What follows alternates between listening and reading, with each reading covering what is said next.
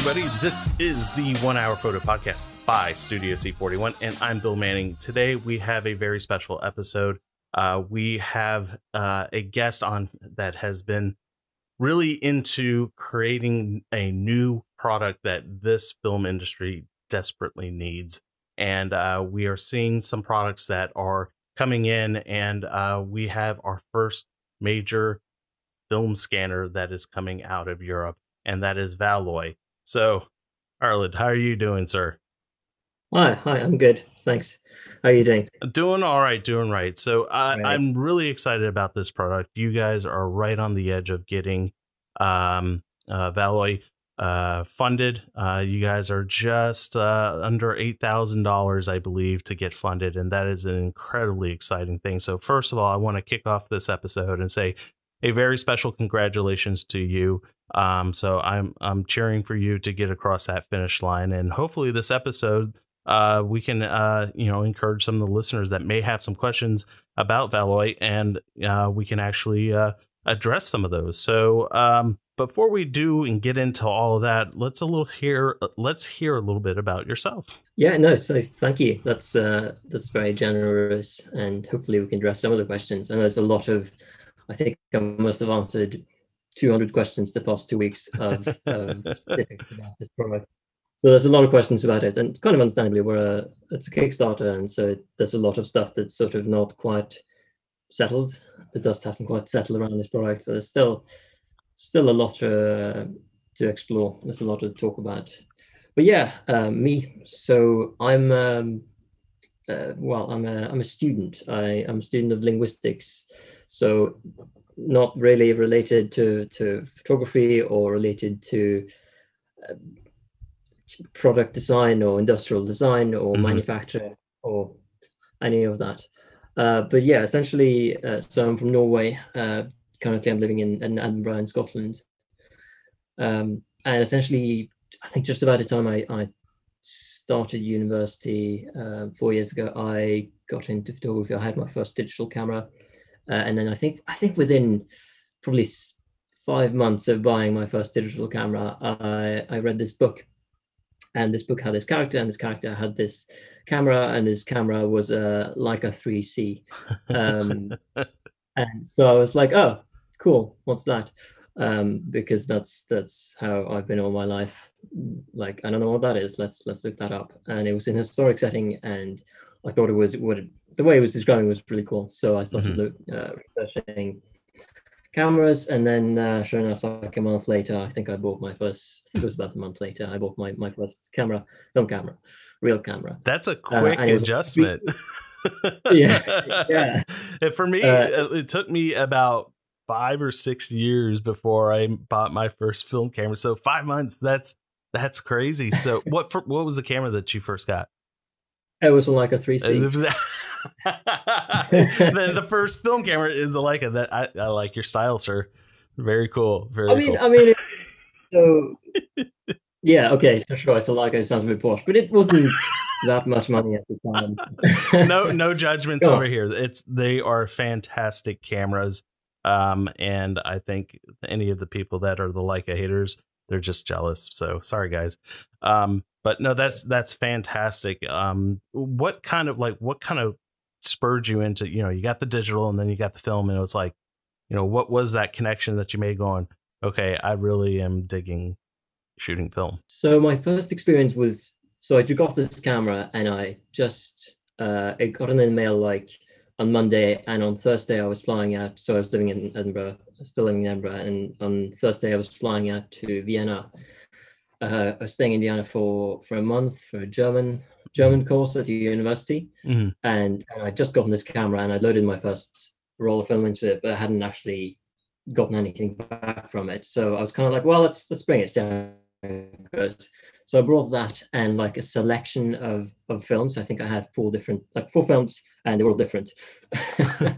So I think in the first week and a half of staying in Vienna, I just sort of, so I've been before, but I really like the city, but I sort of just walked around and took pictures of buildings and tourist sites and just like stuff on the street, trying to get, so I was quite familiar with the concepts of like aperture and shutter speeds and ISO, so I understood the basics, Yeah. but I didn't like film was completely different. So I was using this light beta on my phone and the app on my phone and just sort of yeah. So one of the things Yeah. that got me really hooked was that particularly on this one market, this big market in Vienna called Naschmarkt, and on that market it's open every Sunday, I think, and and there's tons of people and tons of stalls, and it's very chaotic and stuff. But I was walking around with my little Leica and took some pictures of stalls and some people and like things in the market. And every like 10 minutes, this some guy, usually a guy, let's face it, would like look at me and like ooh, like nod, like some people would say like, oh nice camera, but some people would just like nod and sort of yeah, I know, it's cool. That was my first sort of getting hooked. And the other, I think, was so there was a lab just down the street where I was staying, and I walked down there and sort of in my broken German said that I wanted my film developed from exactly familiar vocabulary. And like 3 days later, I came back and they gave me a USB stick with my film scanned on it, and it was black and white, and they just looked really cool. Yeah. So I was shooting a Leica 3C with it was 50mm Elmar 3.5 on like grainy. I think I was shooting HP5 and probably a T-Max, maybe a 400. And they just came back looking fantastically vintage. The lens was not in the best condition. It looked really good. Oh, that's really cool. So that was kind of my first like, oh no, I'm hooked. Well, that's very cool, and that is that's an awesome story to hear, because everybody has their own story as far as how they got into film, and it's really exciting to hear that a memorable trip resulted in some great images. So that's really cool. So you got into film for a while, and through college or anything. So you're in your last year of university, correct? So it's 4 years for you guys, right? Yeah, that's it. Same here. Well, it's supposed to be 4 years over here, so it took me a little bit longer. But you're a linguist, and then you got into creating Valoi. So I'm really interested in hearing how this path, like, in my last interview with Joe Greer, college really defines us as who we are, not necessarily professionally, right? I think it certainly builds a foundation of who we are going to be when we get older. So I'm really interested in hearing about the path that you're about to take and creating a product that has nothing to do with being a linguist, right? So you're creating something that's really interesting, and I'd like to hear a little bit more about Valoi. Yeah, I mean, so yeah, it really does not have anything to do with being a linguist. I'm a theoretical linguist. It's not vaguely related. I think in my case, it's not so much university that's formed me, because my degree life has been very separate from this photography life. That's been very much like my own, go out and do it on my own. This is just me. I grew up in northern Norway and was given a knife at a really young age, probably 5 or 6. And that sounds crazy to at least some of my friends. I think it sounds crazy. Sort of defined a lot of my childhood and growing up in my teens. I was doing woodworking and sort of all through my life I've been doing things with my hands, crafts or just using my hands for anything I could really. And yeah, so doing this, I started getting into film, and I was scanning my film in, because I was a student. I am a student. I couldn't really afford fancy scanning service, and so I developed my own black and white film in my bathroom, much to the detriment of my flatmates, but here we are. And I was scanning it. The university had I think it was a Canon 9000F Mark II. It's a flatbed scanner, essentially. It's a bit older than the modern Epson scanners, but a lot of people might know those. It could scan medium format and 35 millimeter, but the 35 millimeter scanning was, it was so slow. I spent, so it's in the library. I think I often got there really early in the morning, so no one would take the spot with the scanner. Often there would just be some annoying kid like typing away on the computer or something. Like, you're not using this scanner, come away. So I get there really early in the morning, and I would start scanning my film, and I probably like 2 rolls. I probably wouldn't be 2 or 3 rolls. I wouldn't be done before noon. Wow. So that was my first experience sort of doing my own film. I did that for quite a while, but then sometime last year, a combination of Norway, so shooting film there is pretty neat, looks pretty. So I do a lot of nature landscape stuff in Norway, and a combination of moving between 2 places, which a flatbed scanner isn't exactly ideal for. So I either had to have 2 or just accept that I wouldn't be scanning my films anywhere. Or I would just skip scanning my film one of the places. And just the really slow nature of flatbed scanners made me maybe just look for something else. So I was looking at, pack-ons and various old scanners, but at some point I must have come across, I'm not quite sure which one happened first, but I think I realized that I had this sort of camera which I wasn't using very much at this point, but I think I must have realized my own, like, this, surely you must be able to just photograph the negative, and then probably went online and saw that, yeah, indeed, people do that. And clearly had been doing that for a while.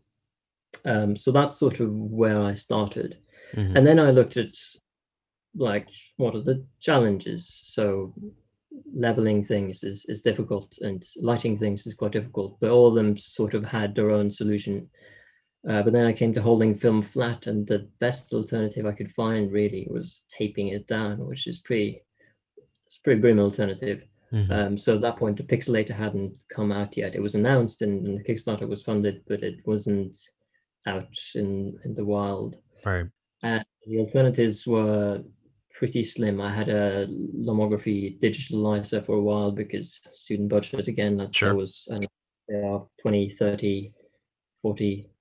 I don't know what they are in the US. Yep. So I had that for a while for medium format and used it, but it was pretty slow. It would take me at least as long to get through a roll of film on that as it would on Epson. Yep. So at some point, and then COVID came around, and my university was, so this is February, I sort of realized, okay, they're gonna shut it down, aren't they? Yeah. So I think in very early March, I left the UK, went back to Norway because I was expecting Norway to be better off, and I was expecting, especially in northern Norway, where there are more moose than people, and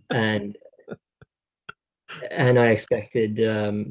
So I was also, at this point, had also been invited to intern for camera rescue in Finland. Oh, cool. And at least on the same continent, not on an island, made it seem easier to get to Finland than from Norway than getting that from the UK.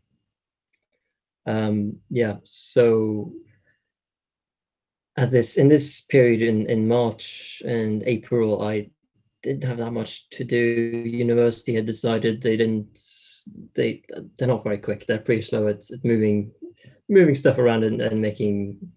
Okay, exams can't happen. Well, what do we do then? Don't know. Let's whatever. They'll be fine. So there were no exams and no assignments or nothing. So I just sort of sat at home and didn't have that much to do at first. And then I started.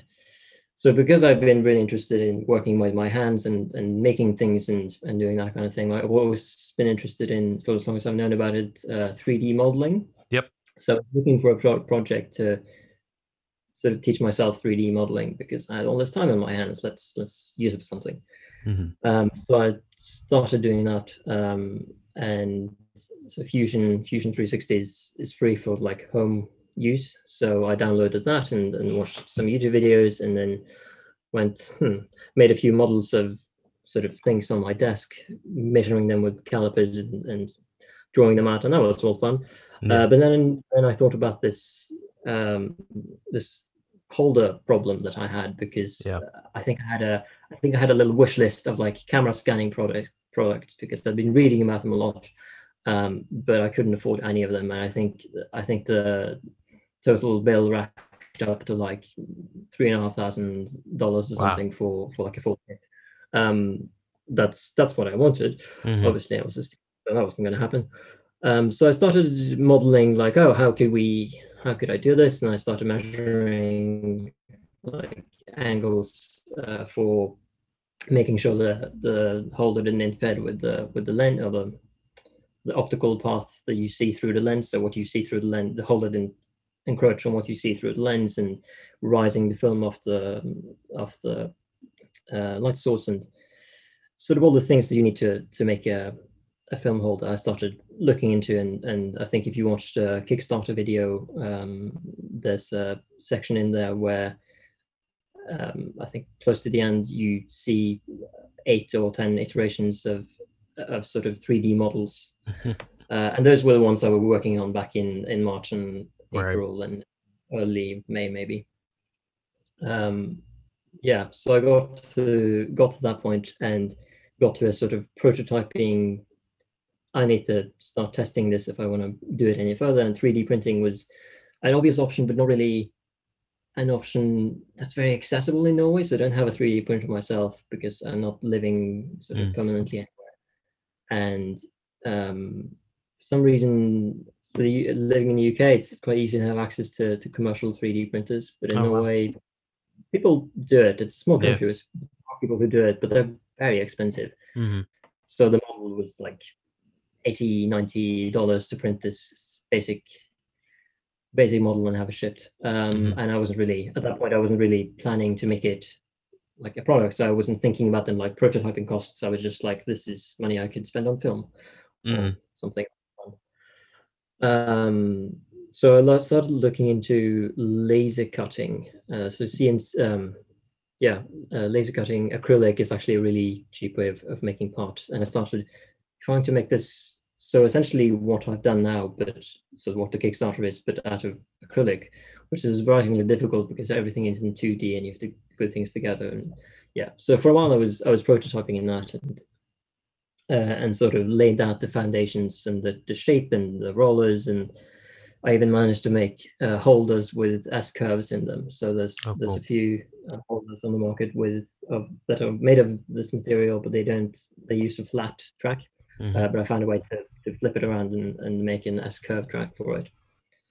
And then I went to Finland, and the project was kind of dead for a month. I was talking to Joe about it, and I was talking to a couple of the guys working in Finland, and obviously they're knowledgeable and they know their film. But not that much happened. I was talking to a few people, and people seemed to think it was a good idea, and if you could make it sort of cheaply enough, it would be fit well into the market. So when I got back from Finland, I started. I'd sort of decided, okay, let's see if we can make this work, and today we have some really good quoting tools, online quoting tools for manufacture. Exometry and 3D hubs both have like you give them a model, and you select a material and the manufacturing method, and they'll spit out a number for you, and this is how much it costs, and then you can order it, and they'll send it to some manufacturer that can do it for that cost. So it's a really good way of, even though you don't order through them, it's a really good way of sort of finding out what works and what's cheap.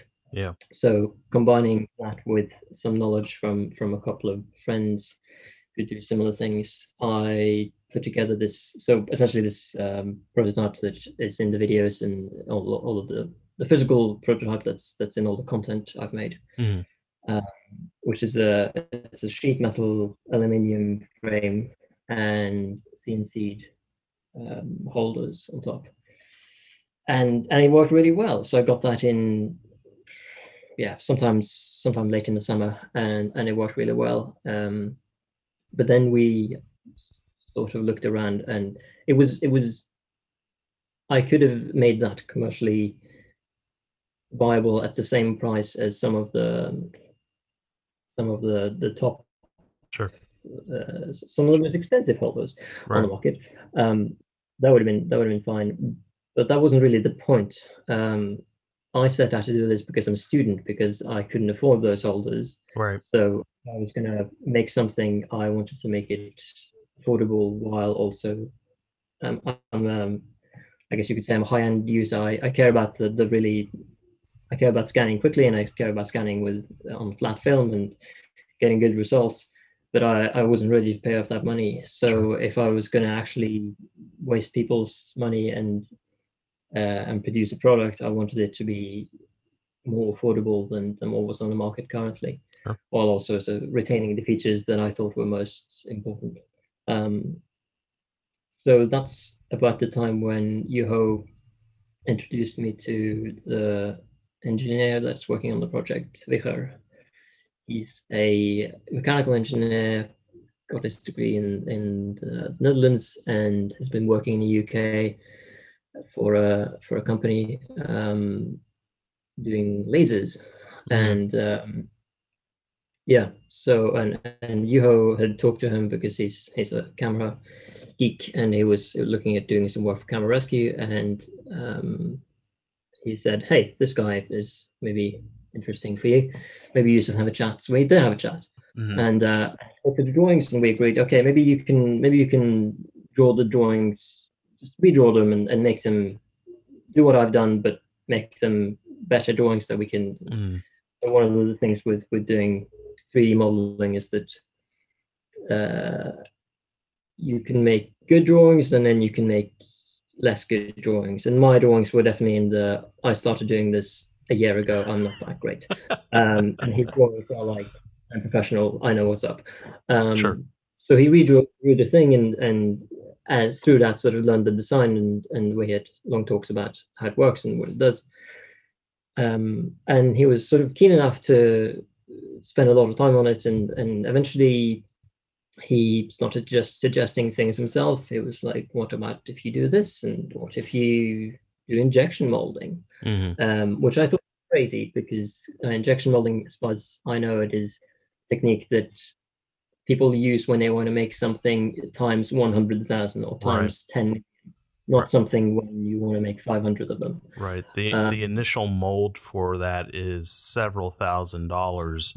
I have a friend that worked in that line of business, and I remember somebody coming to him saying, "Oh, I want to build a trash can," and he said, "Okay, well, the first trash can is going to be about $15,000," and the guy lost it, and he says, "Well, this is a trash can. This is the most expensive trash can that I'll ever make." And I said, "Well, the first one's 15,000, and then everything else is after that is going to be much cheaper." So the mold is certainly incredibly expensive. So I can totally understand when you guys are looking at that process, going, "Wow, that's a scary number to think about."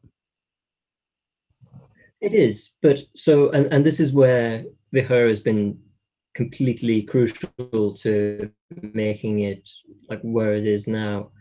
Is so I looked at that and I thought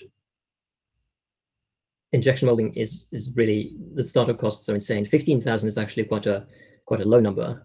Sure. If you're talking about those are some of the cheapest molds. If you're talking about really like high volume small molds pieces, that are much more common in things like phone cases. When they make phone cases, they make 1 million of them, and those molds are really, really expensive because they're hardened steel. But a combination of accepting aluminium, so they use a softer material to make the mold, which is easier to machine, and then computer machining has made the process much cheaper in the past 20 years. So actually now the molds are not affordable, but we can do it. Like but these molds are part of why the Kickstarter goal is quite high. If you look at the goal of negative supply or pixelated, their goals were much lower. Granted, they both got lots of money because they're good products, but the goals, because they were using different manufacturing methods initially, pixelated ended up doing injection molding anyway, but because they were using different manufacturing methods, they had much lower goals, whereas we have to start out quite high volume, otherwise we'll just not be able to make it in that cost. But yeah, this injection molding technique was what eventually made it possible to offer it at the price that we are offering, and still not be a charity, because we probably have made my drawings work if we were a charity, but we have plans for other things, and we've spent a lot of time on this. So sure, absolutely. Now, so we thought it better both for the community and for ourselves that we did actually try and make this an actual product and not a charity. Yeah, no, that's fantastic, and I agree. I mean, you have put a lot of time into designing something, and a product that is going to continue going forward has to be viable, especially if you want to secure a future for it. So I certainly agree with you in that regards, that, you know, in order for Valoi to really move forward with new products, you have to be able to fund it, right? And this design, and I've heard this quite often with Kickstarters, is that the design that goes into the Kickstarter generally is kind of like the introduction to funding other projects that are coming down the line as well. So I and you mentioned it, and I'm really excited because I kind of want to ask about, you know, towards the end, if you have any ideas that you might be able to share, but I won't pressure you. So, but I'm really interested. So this design is different than some of the other products that are out there. So something that really caught my eye on this was the modularity of it, right? So you can quickly connect a 35mm holder, you can disconnect it, and you can drop in a plate for 120. And so I really like that, because the other types of designs that are out there, they're fully solid units that you have to take apart, unscrew from a plate, put in a new adapter, and then drop the unit inside. And they're very sturdy devices, and so but it's time consuming to switch formats. And I completely agree with you. The scanning process, because I came from an Epson V850, like the best flatbed scanner that you could possibly have on the market, and I stopped using it when I got this camera scanning, because it took hours, right, to scan in a roll of 35mm, because I had to cut it. It didn't fit on the, you know, a single roll didn't fit. So yeah, I know that pain, and it was always, you know what, I'm just going to have the lab do it. And that got expensive very quickly. And so for me, investing in something like this has made scanning more enjoyable. I sold my V850, got rid of it. I don't even have it anymore. And I was concerned because I'm like, you know, I have 4x5. I do shoot that, but I don't shoot that as often. But I do have a solution which I can do that. It is probably still faster than doing it on a flatbed. But I completely agree in that, and that's what time is what you are really buying back or investing in when it comes to these devices. And anything that can shave off time, especially as quickly as you're able to pull a plate out and drop in a new plate, that's just, you know, huge. That's a huge and very interesting design, and I really did enjoy seeing that. So what are some of the features on this that you and your team have been really proud of, right? The dropping in of the plates and everything along those lines. What are some of the other features that you kind of feel like that a lot of people have not really noticed, that you're like, oh my gosh, I really want talk about this more so. I think some of the features that are more hidden that people don't think about with these holders, because that's a very like modularity is very obvious. But I think one of the features that people don't talk about a lot and aren't isn't so obvious to see because it's inside the holder is that so this is the holder, and you can't see it on this, but on the inside of this there's a track.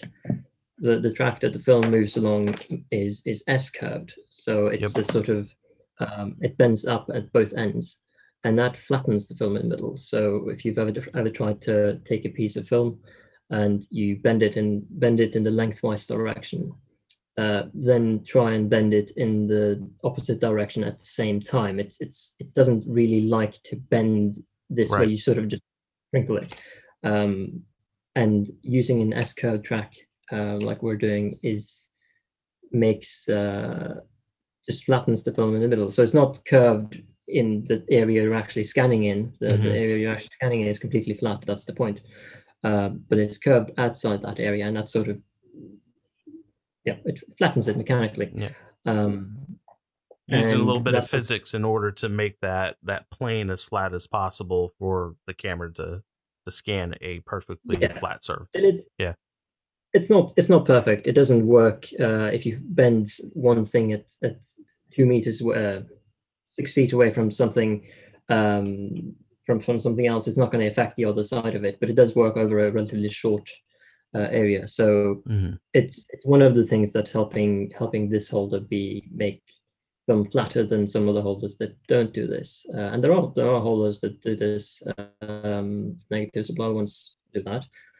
Which I think, right? Yeah, I know that the tracks do have some kind of motion inside of it, but I haven't. I haven't. I'm too afraid to open it. Right, fair enough. So that's one of the things that I've got difficult to see. I try to highlight it in the Kickstarter, and I try to talk about it as much as I can because it does. I have some really curly pieces of film, and especially 120. And so while I was making the holders, I was testing with this really curly expired piece of Provia, and it just does not want to stay flat at all. And that flattens pretty well. But I do have to say, like, it isn't magic. You're not putting it between two sheets of glass. Right. It's not going to be completely flat. Making a curved surface completely flat without putting it between two curved surfaces is impossible. But this is the sort of design that, for example, films, what do they call them? Cine scanners, the scanners that scan film for the cine industry. They use this sort of design, and it is the sort of design that you'll find in some of the professional, the sort of early 2000s professional film scanners for labs. So they really thought that was a good idea. So that's partly why. Well, it works. It really works. So that's one of the features that I think is quite important to the holder. It's like one of those under the hood things that, like, I guess almost like the magic of, you put it in, you're not actually seeing the work that's actually being done, but you're sorry, there's cat fur flying here. But no, it's very interesting because, I mean, it's like magic in a box, right? You have this curve, you're kind of not looking at it, but you are entrusting that, the film is going to come out as flat as possible up at the top. And I agree. I mean, I don't think anybody should expect the quality of a drum scanner out of this, right? I think anybody, right? Any of the devices that are out on this market, drum scanning is kind of like a totally different echelon of a kind of scanning that is available. But it is very, very difficult to get into that level of scanning, at least price wise, right? Because I've seen some prices that are $35 for a single frame of 35 millimeter. I mean, that's how expensive, because the process in order to do it is laborious and it takes a lot of time to get into it. So this And I think there's some fantastic comparison videos of the different ways of being able to scan. And Nick Carver did a fantastic comparison of it. And he was even surprised by, you know, that digital scanning was a viable solution on being able to do this. So that's absolutely fantastic. So I want to kind of jump into the Kickstarter a little bit. So you have this product, you have this design that you are kind of in a happy place with at this point, and you said, you know, I want to put this out to the world. Tell me, what were some of the thoughts going through your head at that point? Like, because I know making a jump like that and you know, deviating, I guess, in a way from what you're learning in university right now is not anything that, you know, I'm sure you're taking pause and going, is this what I want to do? Is this the path that I want to go down? So tell me a little bit about, like, what is your commitment to this? So what is, you know, are you going to make this? Are there going to be a couple products and then you say, okay, done, and then let's move on to something else? Or do you think this is going to be something that you will continue down? So my life this year has been mostly this. If you split my life into my life and this holder is probably half of my life. And especially the past since the Kickstarter launched and the month before the Kickstarter launched, that was all of my life. So I think launching a Kickstarter is a lot of work. There's no way around it. There's a lot of writing. There's a lot of video. Well, the video making is painful for me, at least, as can be seen. Sure. And getting the product, making the product, or making prototypes and all that stuff, but making drawings ready to the point where you're comfortable saying, we think this will be fine. This will be great. And finding suppliers and talking to manufacturers. Can you do this? For how much can you do this? If you can't do this, well, we need to find someone else. And making sure they're reliable and doing all that. And doing that by myself as a linguistics student would be madness. Luckily, I've had help from Vichar, who has experience in manufacturing, has contacts in manufacturing, and he knows what's up, basically. So he's been taking care of a lot of the manufacturing things. I've been involved in I've looked at prices with him and helped him sort out how this will work in volume, and do sort of the spreadsheet work. But he's been talking to manufacturers and making sure the drawings will work. So all of that has been taken off my hands, which is amazing. I mean, it's been in my hands since I started the project, but then since he became part of it, it's been amazing. That said, there's still a lot of work that goes into writing and communicating and doing all that. Yeah. But for the post Kickstarter, I think so.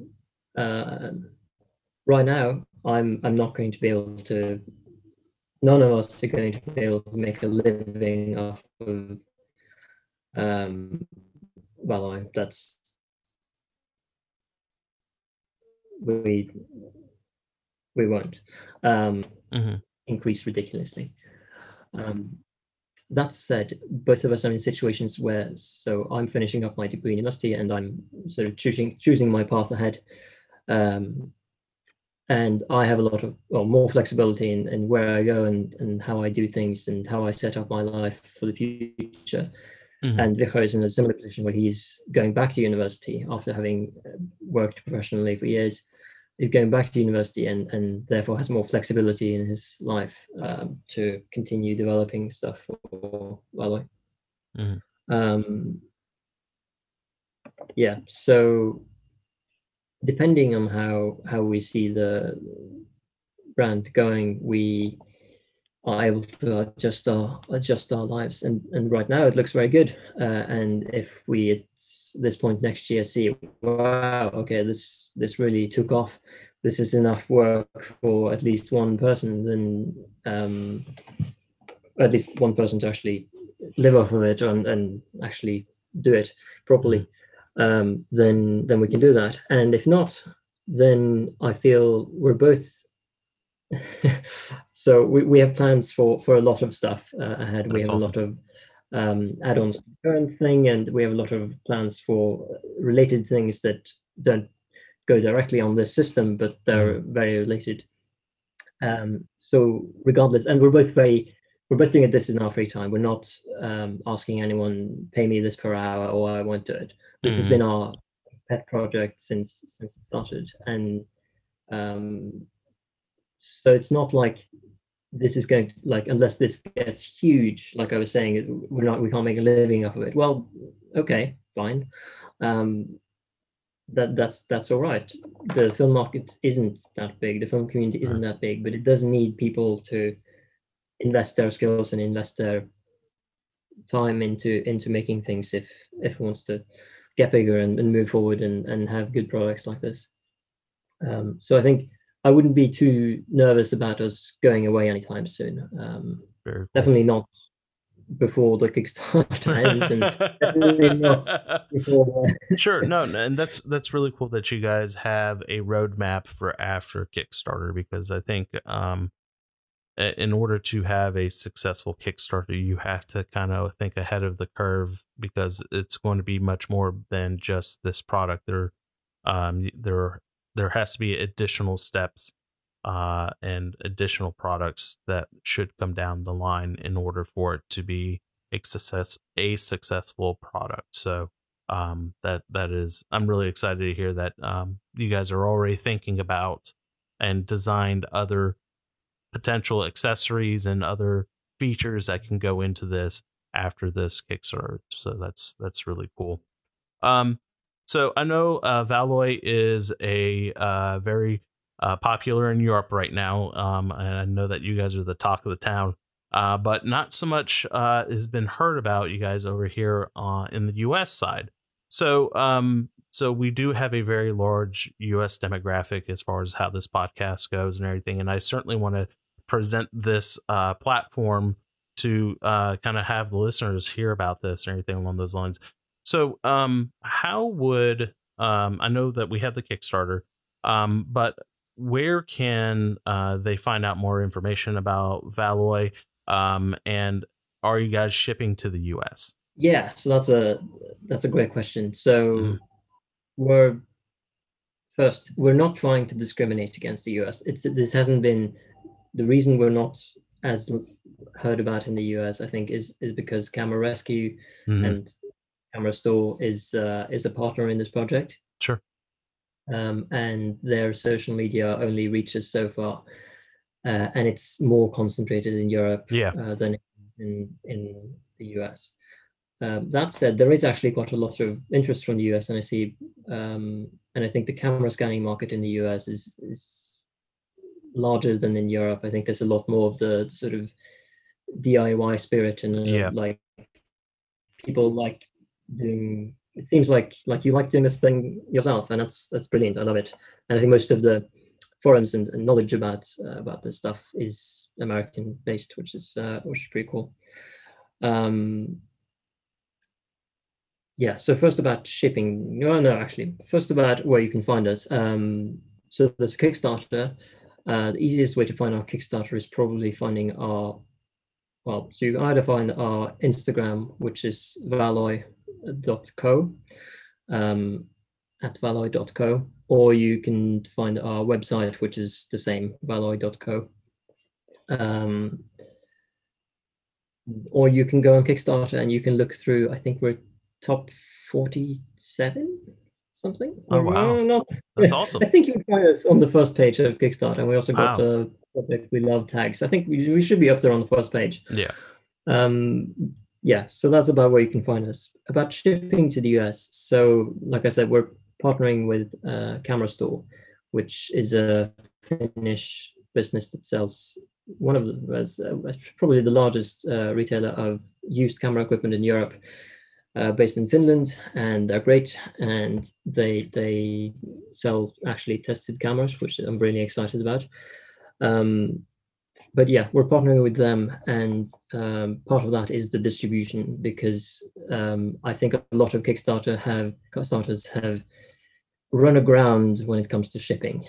Shipping is surprisingly difficult. Logistics is surprisingly difficult. So one of the things that we didn't want to do was have a pallet full of things and then go, so what do we do now?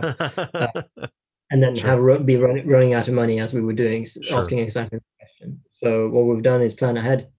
So you'll see on the Kickstarter when you add a pledge, it will automatically add a shipping based on where you are in the world. So in Finland, it's €5. I'm sorry, this is going to be in euros. Don't have the US USD. They can figure it out. They can figure it out. It's about the same. It's about the same anyway. It's slightly cheaper in dollars, maybe. Yeah. But slightly more in dollars, actually. Yeah. So it's €5 for Finland, 10 for Europe, and 20 for the world. And the reasons for this is that, so those are the rates from Camera Store. We'll be shipping through Camera Store and using their distribution network. And they're partnering with DHL, which is a pretty large and quality service. And I think every day, or at least every other day, I see from the Camera Store or Camera Rescue accounts on Instagram, they're reposting someone who's posted about DHL's shipping, which sounds a bit weird, but it's very freaky because DHL will ship to you from Finland to the UK overnight. So they'll ship it. I'll order it from Finland during the day, and Nuno will pack it up and ship it, and it will be with me the afternoon after, the day after. And then to the US, I think it's 2 days. Which is amazing, by the way. And I did, for those that would want to know the number, it is current, with current exchange rates right now, it is $23.93. So less than $25 coming out of Europe. So that's really not a bad price to be in my opinion. Now, you said you're partnering with Yuho and Camera Rescue, and they are great people. I've had the pleasure to speak to Yuho. I still need to get Camera Rescue on the show. They are just absolutely awesome as far as what they're doing. But I have to compliment that you are working with them because of the logistics that they already have in place, and I think that is hugely beneficial because I do know over here, I believe Cinestill Film helped out the lab box with the logistics as well. So it's absolutely awesome to see industries that are helping other people come up, and that's really, really cool to see that happening. And especially with DHL, I have ordered things from lenses from Japan, from DHL, and they have arrived faster than my packages from Amazon. I mean, let's put that in during COVID, nonetheless. So I tip my hat to DHL. So I think that there's certainly some added benefit as far as how that is going to get shipped. So that's very, very cool to hear that it's very possible in the US to get it delivered very quickly, actually. So now that we've talked about timing as far as shipping, what is the timing for the actual design of this product? Yeah, so as we went live, the second I clicked the publish button on an update for for the Kickstarter. So there's now a new update for the Kickstarter, and then I came on the podcast. So, and I wrote about just that. And so because we just hit 90% of our goal, we have about, like you said, about $8,000 to go, and it looks like we're going to hit that in probably in the next couple of weeks. So what usually happens with Kickstarters is they have a big peak at first, and then they sort of slow down. But it looks like we'll probably hit that goal in a couple of weeks. Things are a bit weird right now. I guess yesterday was Black Friday and things like that, so it's a bit strange, but it'll pick back up right before it closes off too. So I know that there's a little but what I was going to say was because we are so close to our goal now, and because we've now finally accepted, I was pessimistic for a while before we launched the Kickstarter. I'm like, who's gonna support us? But now that we're pretty confident that we'll be funded, we've actually sped up the plans for finishing up everything. So there are things that need to be done, like finishing up the drawings, making the final little tiny adjustments, making proof prints, making ordering prototype, or ordering like final proofs of all the parts and all of that. So we've sped up that process, and we'll start doing well. So Vichar is moving this weekend, which is in.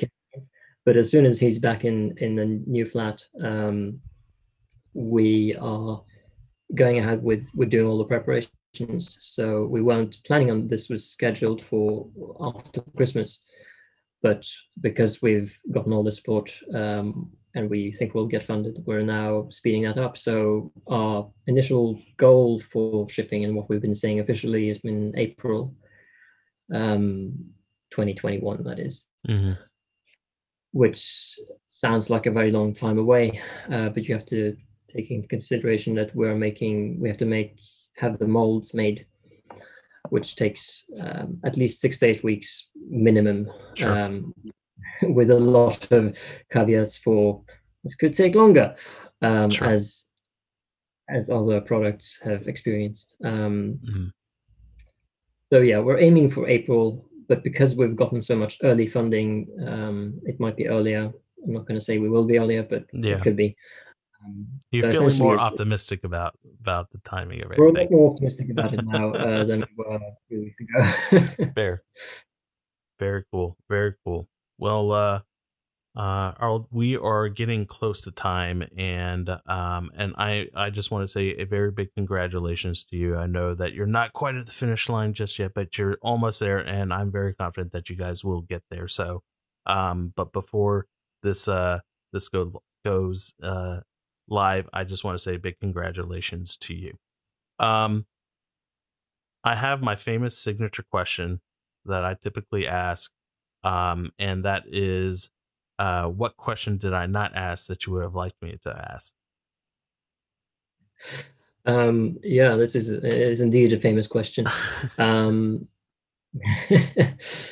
So you haven't asked me about printing at all, which is ironic. We're talking about scanning all this time, but I'm actually really darkroom printing, and this is something I get a lot with people talking. I talk a lot about scanning, but then quite a lot of people say, "Oh, but film is all about darkroom printing," which is fair. We haven't talked about darkroom printing at all, which is actually one of my passions. I just yesterday I spent 5 hours in the darkroom printing. This is I usually hang up hang up some of my prints when I come back from the darkroom and sort of look at them for a few days, and if I often spot something, that's not right, and I go back and I fix it.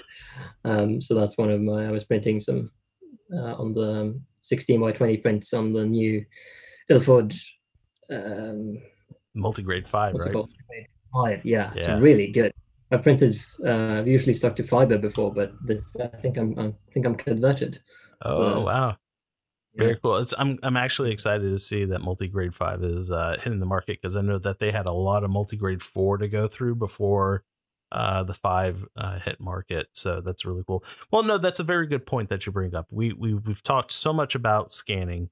And I agree. There is I guess, almost like an image life cycle. I guess, I hate bringing my old IT stuff out into the picture, but I mean, it truly is. You visualize an image, you take the image, you develop it, so now you have it on a piece of film, and then you scan it in, we digitize it and everything along those lines. But we I would say a lot of it stops there, but I think you're absolutely right. The true appreciation for an image is when it comes to print, because reflected light is a totally different experience than light that is passing through an image. So I'm really curious as far as how has your experience been going with printing, and I don't know, maybe is there a hint with that we might see with some printing with Valoi?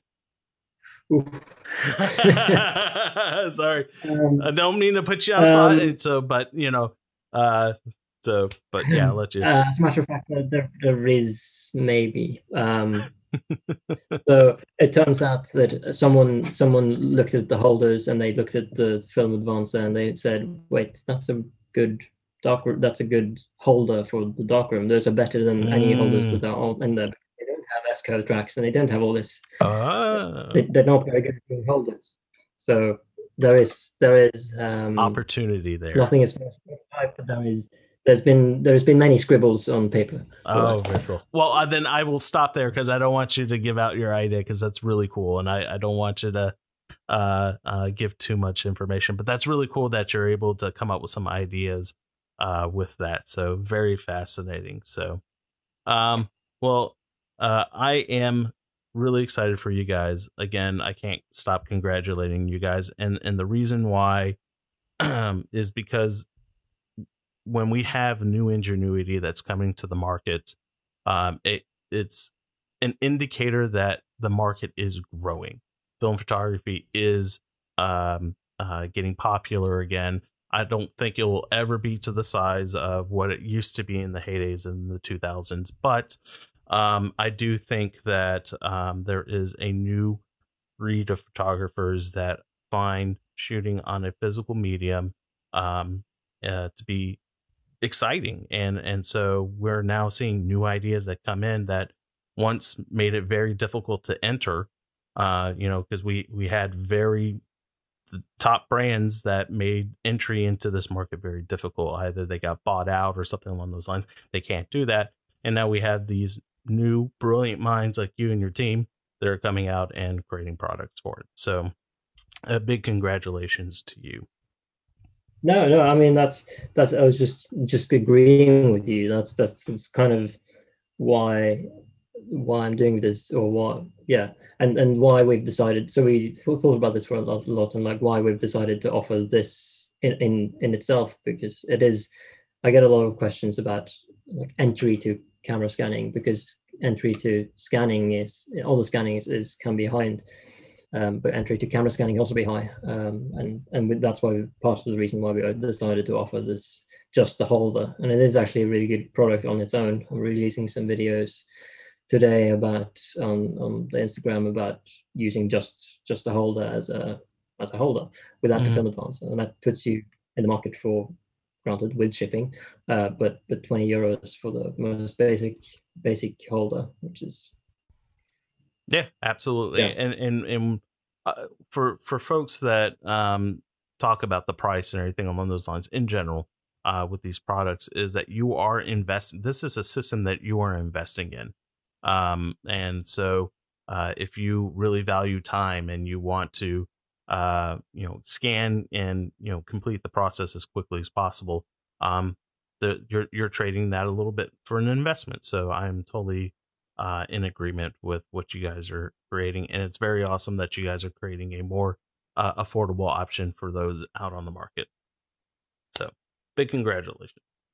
All right, guys. Well, that wraps it up for this episode. If you are very interested in Valoi, we have a link in the description here where you can click on and go straight to their Kickstarter. You can also find them on Instagram. Where can we find you? Valoi.co. Valoi.co. So please head over there, check them out, and a very special congratulations to them. All right, well, that wraps up for this episode. You can find Studio C41 on the interwebs. You can find us at studio.c41. You want to find me on Twitter, studio_C41. And also please subscribe here on the YouTube channel. And that wraps it up. So until the next episode, shoot some film. Dang it. Yes.